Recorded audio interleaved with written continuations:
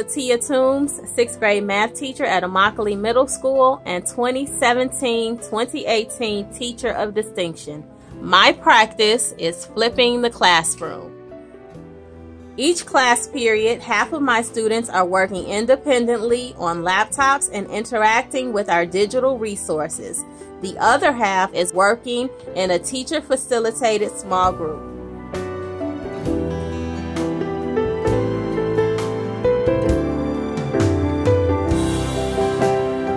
When we flip the classroom, students take ownership of their learning, students are engaged in differentiated instruction to close learning gaps, and student performance on state assessments increases.